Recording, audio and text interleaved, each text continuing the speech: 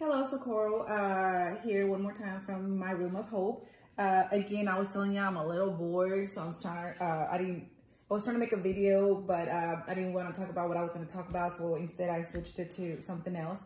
I had one of my friends ask me how you make tortillas, and unfortunately I do know the recipe and I do know how to make the authentic flour tortillas with the lard, the baking powder, the salt, and all that, but they come out really, really hard like a rock. So my mom's probably gonna be disappointed. But the one I always use is this one. I get it from Walmart, and it's prepared tortilla mix. Now you have to do is add water. So I don't ever have like a measurement, so I just kind of pour it in here. And then I probably did it like to about right here. So yeah, like a fourth of this bowl. And then I like to add a little bit of regular flour. I just feel like it makes it feel a little bit more natural. So I just throw in a little bit of regular flour, and then I mix those two together. And then I turn on my hot water so that I can start pouring it in here. So this is already prepared. You don't need to add anything to it. Like I said, I just feel more comfortable adding just a little bit of this regular flour to offset the prepared flour a little bit. And then for the comal, which is the thing, the skillet, whatever you want, I don't know what you call it, but it's this thing right here. It's about, I had it specially made for me because I made my tortillas kind of big. So it's what is it, 11 inches around, and then it's only like less than half an inch. So it's probably like, I don't know, it's just a little bit shy of half an inch. And then my husband went ahead and put this little thing so I could be able to grab it. And then, so that's what I'm gonna cook it in. And I know they sell a lot of the other ones at the stores, but I don't really like it because it's too, and of course you turn it on so you can start getting heated really, really hot whenever I like to turn it on when I'm prepping the flour and stuff, so that by the time I'm ready to put them on there, it's already heated enough. You could buy one of those things at the store, but they're not as thick. So that's why I don't like them. That's why I have mine specially made.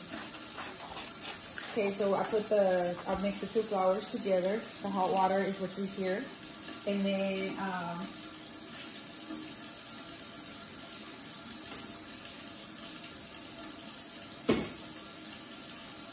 it's not really a way to tell you like how much water to put in there. You just have to be mixing it in. And just how whenever you'll feel the flour when it's ready for the tortilla. You'll feel it when it's ready. So I just put a little bit at a time, and then I mix it together.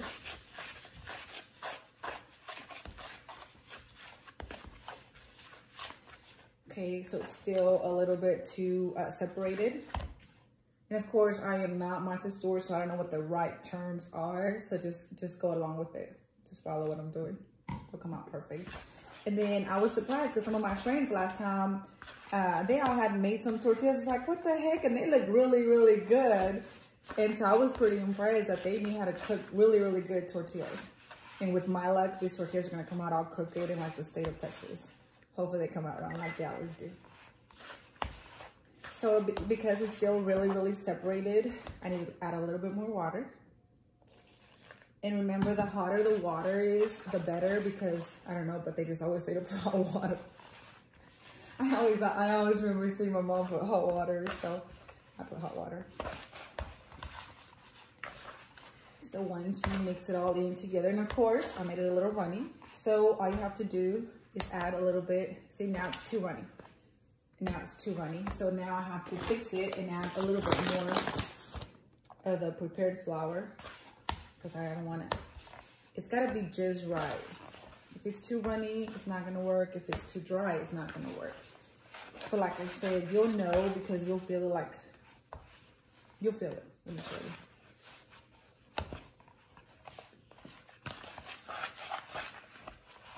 It's funny because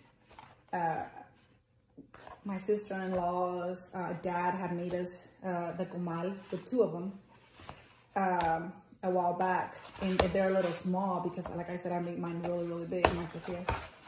And so I had this one made a little bit bigger, and I only had one made. And they're like, why didn't you make one with the two really, really big?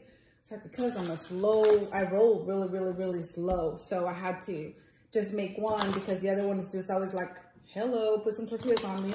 And so that's why I just wanted to make one of them, because I was always too slow. So that's why I just had one made for me.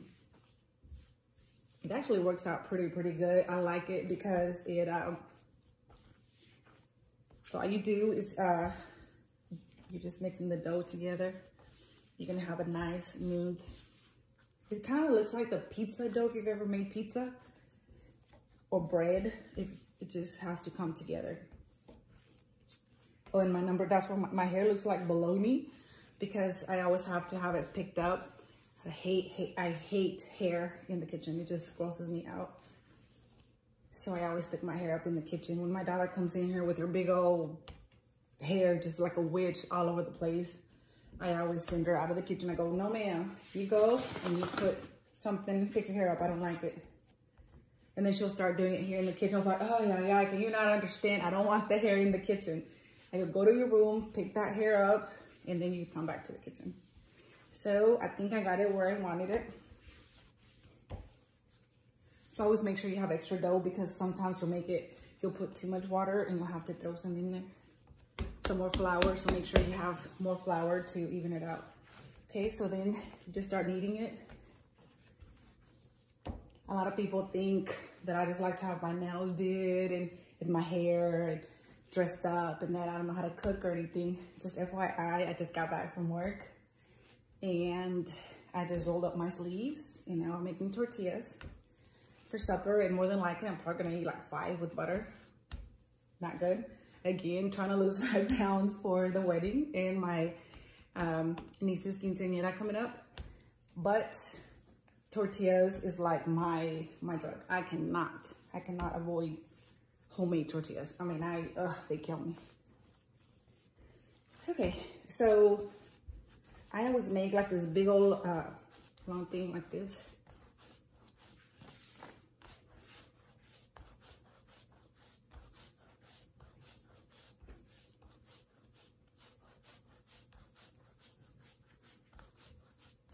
Okay, and then I just start doing this. So they're probably about the size of they're called testales. Don't ask me how you call them in English, but they're called testales in Spanish. Do that.